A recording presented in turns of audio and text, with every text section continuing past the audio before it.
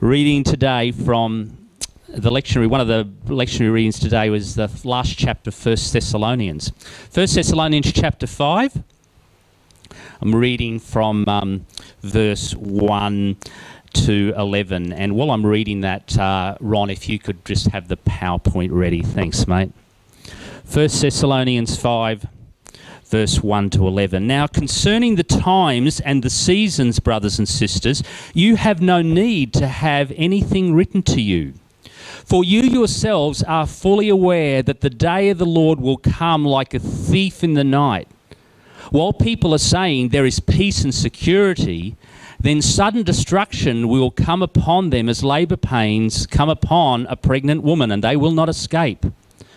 But you are not in darkness, brothers and sisters, for that day to surprise you like a thief. For you are all children of light, children of the day. We are not of the night or of the darkness. So then let us not sleep, as others do, but let us keep awake and be sober. For those who sleep, sleep at night, and those who get drunk are drunk at night. But since we belong to the day, let us be sober, having put on the breastplate of faith and love, and for a helmet the hope of salvation. For God has not destined us for wrath, but to obtain salvation through our Lord Jesus Christ, who died for us, so that whether we are awake or asleep, we might live with him. Therefore, encourage one another and build one another up, just as you are doing. It's really obvious from there that Paul and the early Christians really were preparing for Jesus to come again. There was a strong sense as you read the letters, that in many of his letters, there was that sense that Jesus is coming again soon. And in fact, every generation has had that. You know, more than 2,000 years have passed, but if you look at church history, every generation believed that Jesus' return was imminent. I think that's a good thing. I think that's important.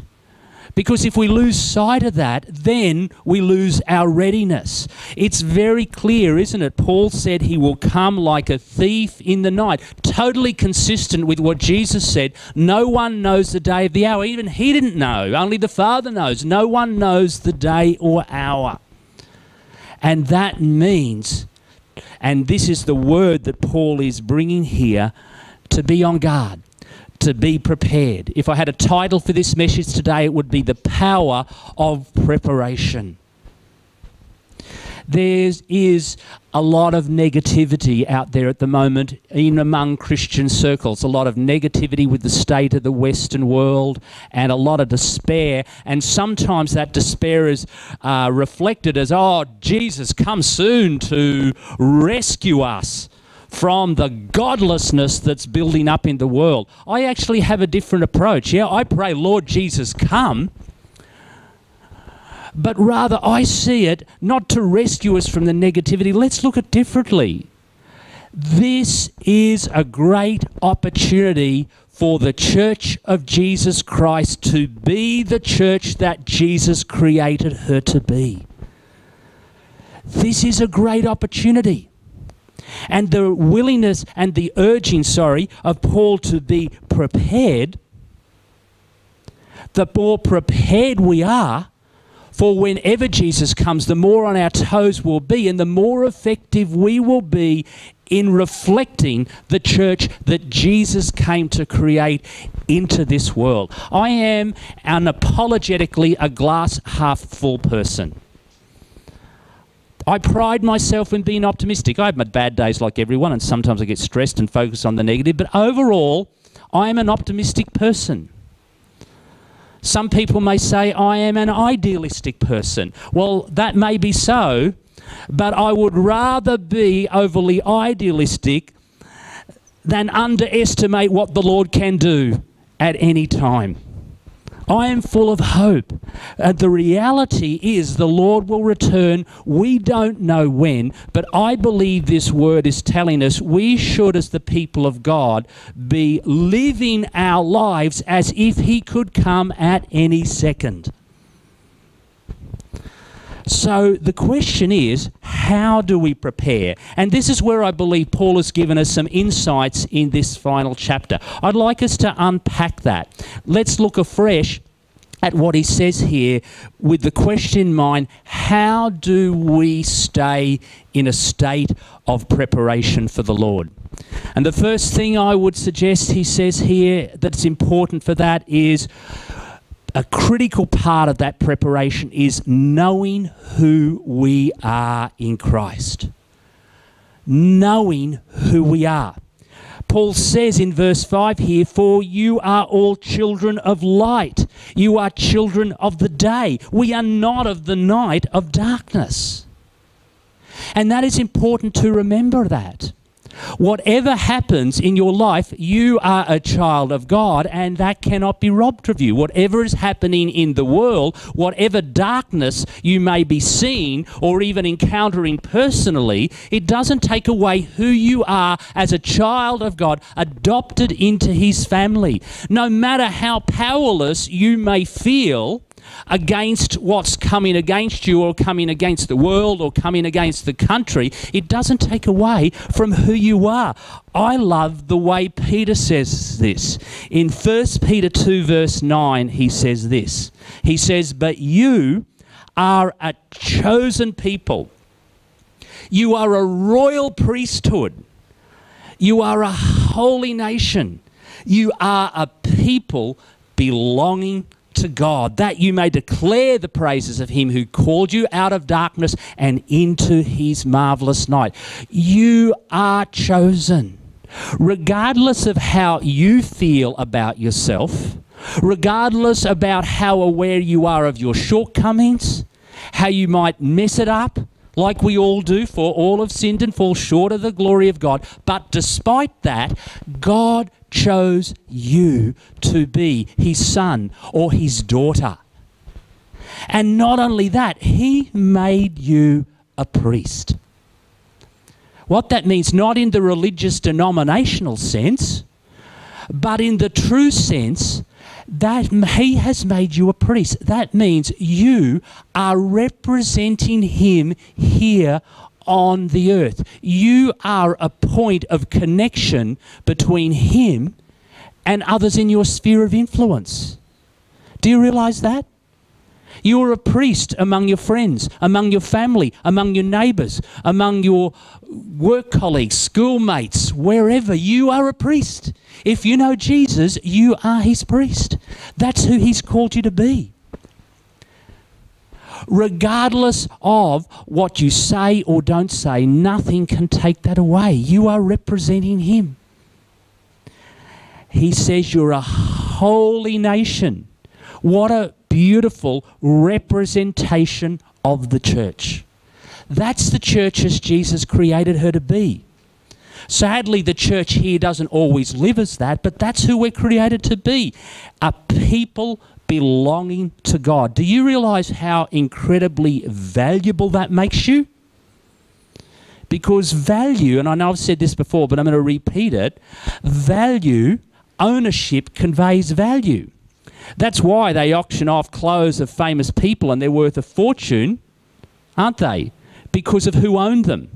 Well, guess what? You're owned by the God of heaven and earth. Do you know how infinitely valuable that makes you and you and you? Far more than any coat that Posh Spice, Victoria Beckham may own or whoever else.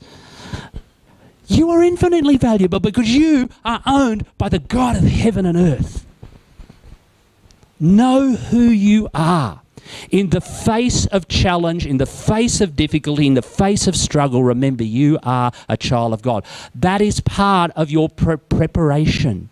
Remembering who you are, because when we lose sight of that, we can so easily just meld into what's happening around us rather than stand out and think, no, hang on, what's happening now doesn't have the last word. We need to remember who we are. Remain alert. So then, says Paul in verse 6, let us not sleep as others do. Let us keep awake and be sober. But since we belong to the day, in verse 8, let us be sober. In other words, reiterating what I said before, live each day as if Jesus could come. And sober is a metaphor for not being drunk, but more than that, it's a metaphor for being steadfast, not erratic. You know, we don't need dipsy Christians who flit around back and forward and they're up one down and down the next and you know what I'm saying? We all have days where we go emotionally up and down, but the reality is God's word remains the same. We are still who we are. We need to remain steadfast. That means in constant connection with the Lord. So if you're having a good day, in constant connection with the Lord. If you're having a bad day, keep in connection with the Lord. The day you feel like reading the scriptures as much as you feel like flying to the moon, that's okay. God still loves you. He's still there. The days where you miss it and you just know, I haven't been very, very godly this week at all, that's okay. Get back up next week. It's a new week. It's a new day. Continue, push through those challenging times. Remain alert. And it's not about fearing losing our salvation. It's about staying in tune with Him so that we don't miss opportunities. Because when we're off our game, you know when I talked before about us being at that priestly role, when we're alert, when we see each day as an opportunity, that's where there will be opportunities to share a word of encouragement. Offer an act of service. You may not even be mentioning Jesus' name, but amongst your family or your colleagues, you may be fulfilling that priestly role just because you are conveying love at that particular moment. So being alert, being aware. What else? Protect your mind.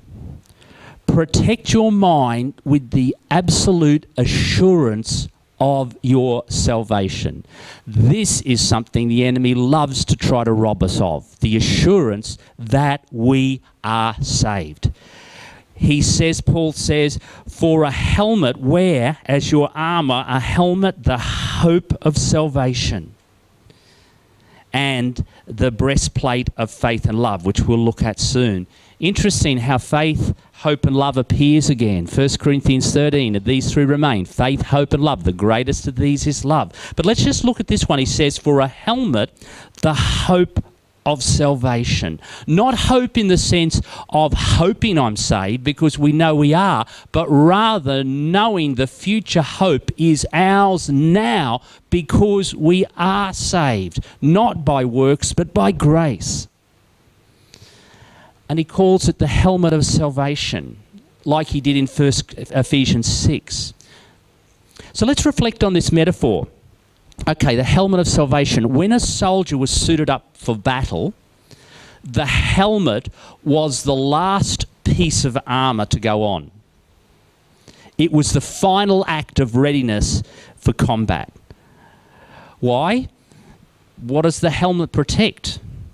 The head, the brain, okay? And that's critical because the brain, of course, is the command centre for our body, isn't it? Hit in the head, and doesn't matter how strong we are or how prepared for battle we are or in what good shape the rest of our body is, the brain's damaged and we're no longer ready for battle. So you can see how powerful this metaphor is, the helmet of salvation. That the assurance that we are saved. If we confess our sins, He is faithful and just to forgive our sins, cleanse us from all unrighteousness. If we have said yes to Jesus, we belong to Him. We don't have to worry about, have we done enough? That's by works. It is by grace, not by works. Thank goodness we don't have to get to the end and worry, have we done enough? He has given us our salvation as His loving gift on the cross. But to remember that, to be assured of that. And that's why that has to protect our mind. The enemy loves to mess with our head. Or is that just me? Does he mess with your head? Thoughts, challenge, condemnation, confusion, all of that? Yeah. That's why we need to put on, that means why we need to declare, regardless of what happens, I love Jesus, I have given my life to him, I am following him, I am saved, I have eternal life. Quoted, for God so loved the world that he gave his only son, that all who believe in him shall not die and have eternal life. I believe in him, I have eternal life, so Satan, get nicked. You're not going to mess with my head. So keep that though, because that's a thing that prepares us for readiness. When we start allowing confusion, or well, am I really saved? And oh Lord, I've let you down, and focusing on the negative. If you've let him down, say you're sorry and get back up and keep going. That's all he's worried about. Not wallowing in the negativity. So that is so important. Protect your mind with the assurance of salvation. Protect your back and your heart with faith and love. Now, why I've said that is because Paul says, as well as the helmet of salvation, put on the breastplate of faith and love. Now, the breastplate in that armour didn't only cover the breast, the front, but also the back. There were two parts of it, the front and the back. It protected the heart, the vital organs at the front, and the back. That is so important to remember. You know, we have that saying, you know, someone has our back. Oh, thank goodness he has my back, or she has my back. What do we mean by that? They're looking after us. They're standing up. They're protecting us. The Lord has your back, and he has my back. That's a given, but we have to consciously be aware of that by putting on our armour that protects our back and our heart. And Paul tells us that faith and love are that armour that protect our back and protect our heart.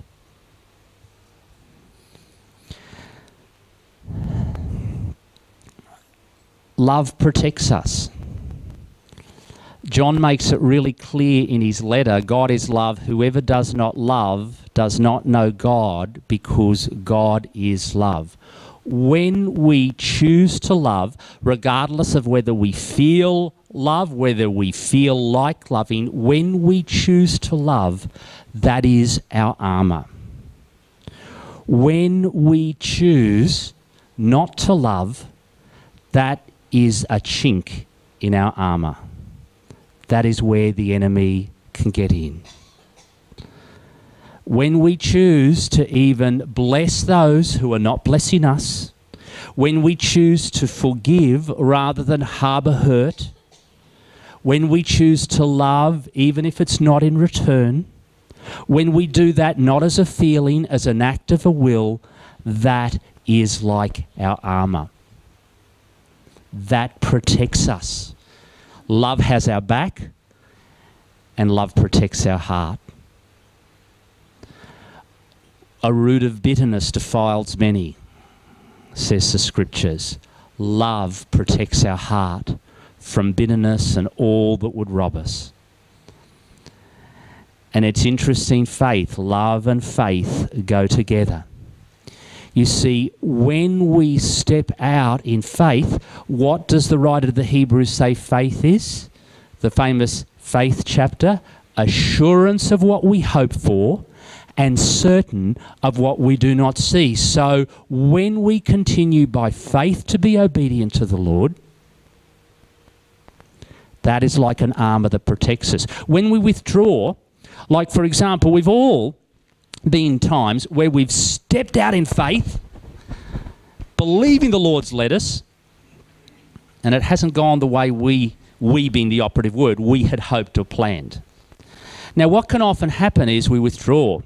Okay, I'm done with the stepping out in faith thing, and just go back to what's known and secure. The risk of that is we go with the earthly flow rather than the heavenly flow. And that can be a chink in our armour where the enemy can get in. But when we continue, that's why I've said this many a times, I have prayed for more people to be healed that haven't got healed the way I've hoped than you could possibly imagine. But that's okay. It's never, ever, ever, ever, ever going to stop me from praying to people for healing, because the Word of God says by His stripes you are healed, so we continue to pray. And I could say that I've just used healing as an example. I could use that for other places. Okay? When things go the way we don't go, get over it and move on. God's ways are higher, His thoughts are wiser. When we all get to heaven, then we'll all see why He didn't answer our prayers the way we wanted Him to. But then again, when we're there, it won't matter anyway. So let's just get on with it. Faith and love have our back and our heart. But He says, put on. We have to be conscious of that. Lord, I choose to believe. Nothing can rob me of the salvation you have given me. I choose, Lord, to follow you, trusting that your life is in my hands. And Lord, I choose to love, even when everything within me wants to do the opposite.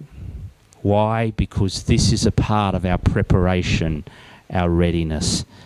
And one more, he finishes by saying, and encourage one another and build one another up.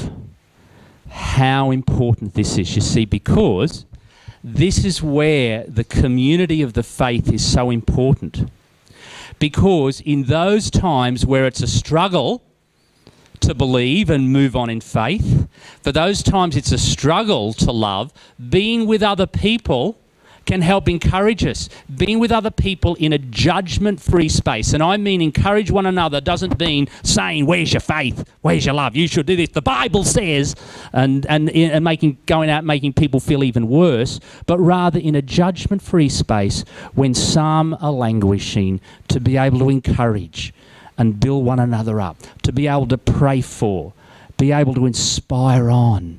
That is a critical part of the preparation, and how we need that together, how we really, really do.